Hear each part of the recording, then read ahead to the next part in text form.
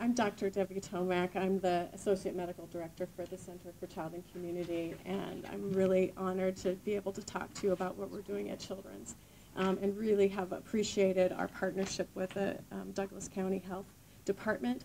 I feel like we are now truly partners in the field, and I haven't always said that, as you know. So real thankful that you exist and that you push us to do what is the right thing in our community. So thanks for this opportunity. All right, let me see if I can run this. Children's has a strategic plan just like all other hospitals, and we are on it. And that's a big step in the forward movement because we haven't always been there. That community now is a part of health, and our strategic plan is showing that. So right now it says engage the community. The next time in 2020 it's going to say partner with the community. Okay, so we're moving down that continuum of care of meeting and greeting, and now trying to actually do the work together. Putting children's in the community health part. This has not been, as we've said before, a high priority in our organization, but now has becoming, with the creation of our center, this Center for Child and Community, and this is actually our mission and goal for the center, not the Children's Hospital goal, but it's really to empower communities, and I know empower is not that word we should be using, so we may have to wordsmith a little bit to really communicate well, but to really value and the support of health and safety and well-being of every child, okay, not just the children that come to our place.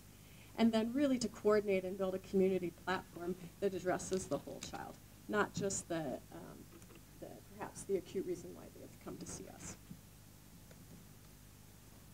Collaborative partnerships. This is where our work is really getting traction within the children's community.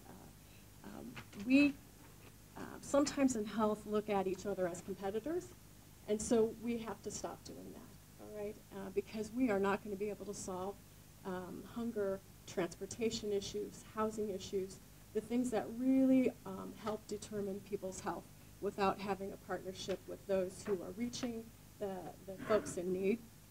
And so that means that we have to put aside our perhaps competitive natures in some ways, and to really use that to work together. And so I do not have that impressive a list of partnerships. Okay, so I have a goal. Okay, I am going to get a bigger list of those partners, mostly because we don't. So far, we've been so busy doing the work that we haven't done a very good job documenting our work and collecting that kind of data points, because first of all, we're a lean and mean group. Okay, you're seeing the Omaha component of this, but we recognize that in order to show the difference, just like what you've seen in your presentation from Methodist, that we need to do a better job of showing what we're doing, so that way we can be held accountable for doing more. So we're really working on these non-traditional partners, trying to build some momentum and traction. This is our logo list of partners. There are many that stand behind, but these are the ones that are really the rich ones. And we're, like I said, Douglas County Health Department right over there in that corner, as well as Lincoln Lancaster Health Department. Because our center is focused and housed in Lincoln, we have really a rich relationship with that community, and are building really adding that child health component to most of what happens in the Lincoln community. I'm not here to talk about that, but you need to know that that's happening as well. Okay, we're raising the bar in community health. Last time I looked at what I told you, so I'm going to pick up the ball from there. We promised that we would go to the community to talk about our priorities, and so we did. We went and partnered with LiveWell. We went and participated in that Changemaker Summit. We listened to the community and heard from them their highest 4 priorities. And so we thought, okay, that's very good and interesting. How can we really narrow our focus instead of this very broad 11-topic priority list, which is what we got back from our PRC Child Health Needs Assessment? How can we really focus that into things that categories that we can go deeper in rather than just trying to buckshot across all those priorities. So we took this back to our internal group. We have now an advocacy group we've created since we last met of internal folks, again, passionate about community health, already doing advocacy in the community. And we asked them, where do you think we should be? And they were not at the summit. They did not know what the community said. And we presented all the material to them. And they also picked those top 4. So we know we're in the right zone. The access to care, mental behavioral health, nutrition, physical activity, and obesity treatment and prevention, and sexual health. So the impact areas that we have at this point are working it within the early childhood systems. We're just beginning to tap some of that potential in Omaha, but within the Lincoln community, we are the health component there. In Omaha, I think we have some more work to do because there's lots of people doing lots of things. We've started partnering with MOAC and looking at their Raise Me to Read program, and so we have some work there that we're beginning to do outside of just the traditional boundaries of health. Clinic to community integration, which is a lot of where I spend my boots on the ground, is really taking programs like the Vision Mobile, vision screening out into the community where we know that there is access issues. And so we're beginning to do those kind of reach outs from our clinical teams actually into the community in pediatrics as well. One of the last efforts that we're just beginning to start is to take our pulmonology team and to develop some mass screening asthma activities and partnering in North Omaha with the Empowerment Network as well as with Charles Drew to be able to not only identify those people, but really get them into care and to control their chronic disease. School health and wellness, we're continuing to do focus in that area with education, mostly for and supporting of the school nurses in especially Omaha Public Schools and West Side Schools. We recognize that they have an administrative task for doing screening, but they also are the biggest triagers of where children spend most of their time in the day. And so we need to be able to help them help their students to have good health so that they can learn and so that their life trajectory can be as full as it can be. Obesity prevention strategies, we lead that along with some others in the community to really focus on health and wellness with programmings like Go Knapsack, which raises the bar for young children in our community in daycares to actually have high standards of physical activity and healthy food and nutrition. We're part of that Step Up to Quality program. We have a component of that is just our daily work. And then working hard to create this data. And that's a hard thing in children. At this point, we still are struggling with looking at the data in our community through a child lens. And yet we're starting to just get a little bit of a focus with some of the electronic health record information through children's that we'd like to be able to partner with others in our community to gather their child health data so that we can get more of a complete picture of what it really looks like in our community, so we address those things that are clear for all. So a lot of time on this slide, but this is kind of the nuts and bolts. I am not, unlike the Methodist program, I am not going to talk about all of our stuff. We have way too many things. I wouldn't do justice to them, but I gave you a handout that you can read about all of our implementation strategic plan that talks about those 4 areas, all the mental health work we're doing, all of that. And it really is truly, and I say this with full confidence, we have really stretched out of our comfort zone, even though we still are in our wheelhouse because that's what we know how to do. But we're out of our comfort zone doing those things that we really are not just the traditional healthcare of the day kind of pattern. So I'm real proud of that. And I wouldn't say that if I really didn't believe it, okay? Okay, so systems is what we're about. We're doing education with telementoring. So we're using telehealth in a way that educates not only primary care providers in our community, but outside of our community, sharing our expertise across a Zoom platform that allows folks to continue their medical education, their nursing education now, and that's through a project called Project Echo. We have, I'm going to flip to this, we are now the recipient of part of the wellness, school wellness program, funding from the Nebraska Department of Education, and we are focused on the chronic disease part of this. And so we've been asked to go assist 9 rural districts to help the school nursing team, the provider care team, and the public health all merge together to work to help the children in their communities who have chronic diseases like asthma, diabetes, seizures, to thrive. And so we have a staff member, Kim McClintock, whose job it is to be a school nurse coordinator.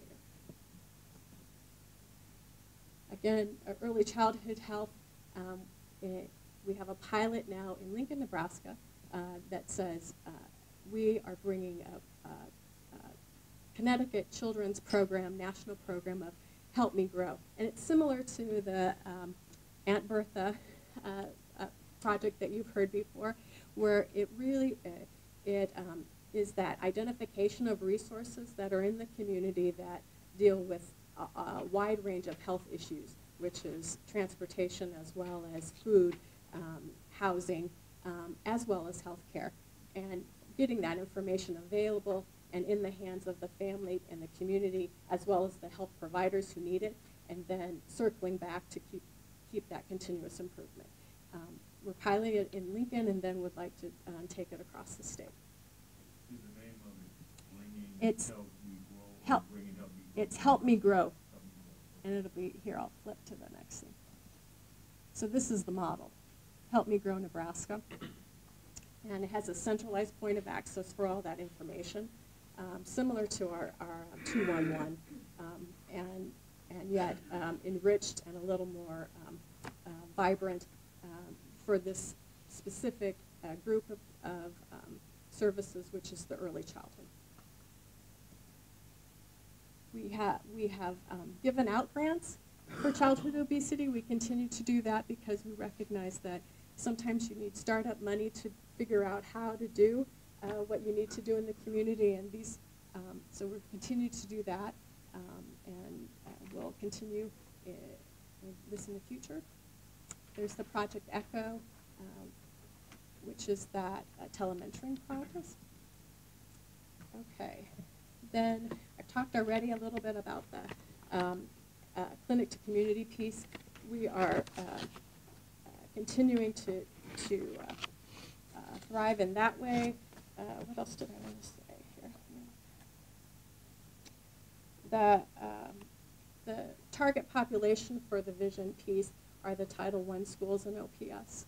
And so we partner with the health services coordinator at OPS and review the list of schools every year, and then the capacity of the school nurse and the principal, and if they've been seen before by our program, and decide if they're on our screening list. All the children still get screened for those mandatory screenings, but it's just not done by our team across the way. So we're continuing to do that. Just trying to think. And this is our, and I've given you all a little card. This is our webpage, so if you want to see more about our community, the pediatric community health needs assessment, our community benefit report, it's all on this slide, so you go to www.childrens.org, advocacy, click on the community advocacy, and they're all posted there for everybody to see. Okay. Here is our part of the community benefit discussion. So this is actually the 2017 numbers. Our report is still being printed and finalized for 2018, but it will be done probably in the next 2 weeks. I know some of the numbers, so I can speak to them, but I can't publicize them yet. So our total community benefit was $115 million to the community. And in that picture, we split it, and that's the tricky part with, you can have all the components of the 990 form, financial form, and you can mush them however you want to describe this. And how we have decided to do that is we have a broader community health part, which includes those things underneath that category: cash, subsidized health care, health professions, education, which is really the major part of that bulk of money. So why it's so high is really that health professions. We educate nearly everybody about children and health in our region. Okay, we have we had about 20. Oh, no, the region, we cross Potawatomi County, a lot of southwest Iowa is us as well, even into some South Dakota, tips of South Dakota, and kind of halfway between Kansas City and Omaha is kind of our boundary for a region. So you already, and that's on your children's, I guess, hospital, you use somebody, times, last, Mm-hmm. Yeah. And you're closer to the hospital, I guess that's how you got We're, the reason closer to yeah, well, closer to Kansas City, and then, yeah, Des Moines, Iowa City, and then Denver on the other side. So uncompensated care, because for the Medicaid expansion, that doesn't directly affect children because they already are part of Medicaid, but the children who age out of Medicaid proper, they would be potentially eligible for that, as well as those families, the parents of the children. And so that's where we're going to see some hopeful increase in utilization by the children, because if the parents have insurance and they're taking care of health, then I am very hopeful that we'll see an increase in upswing of Medicaid recipients for those children who maybe haven't had that opportunity before. That's the only way it's really going to affect our pie at this point. Uncompensated care is there, and that ours is very large, as you can compare here. I have a pie too. So our uncompensated care looks like that. Okay, that's what happens when you have Medicaid as a big payer, is that you get some of that, as well as and then we have a little piece of community programs and services, and that's because these other numbers are so big. Okay, it ends up, it's a lot of money, but it gets overwhelmed by the different payer mix that we have. Okay, what else to tell you about this? The 2018 numbers, I'm going to go back, maybe, if I can. Let's see. I might have done it. I'll just talk to this. The 2018 numbers, the total community benefit ends up being $318 million. So it's gone up 2.5 times what it was in 2017. So a lot more community benefit that we're seeing, because, and honestly, we haven't changed how we're collecting that information yet. We need to do that. We need to do a better job of documenting what's community benefit. It's exactly the same collection method, so we know that it's really just an increase in that uncompensated care and broader community health piece. The broader community health segment, which includes that subsidized health care, is 3 times greater than it was in 2017. Uncompensated care is 2 times what it was over 2017, and the community programs is just about 40% more. So more in all of those buckets. And so I just wanted to leave you with the last, is that our goal is really to improve the life of every child, and in order to do that, we have to in our community, not just take care of those folks who make it to our door, and to really internalize within our organization the idea of populations and community outside of our doors. And that is just beginning to happen, I feel, as very candidly in our workplace. Open for any questions. of law,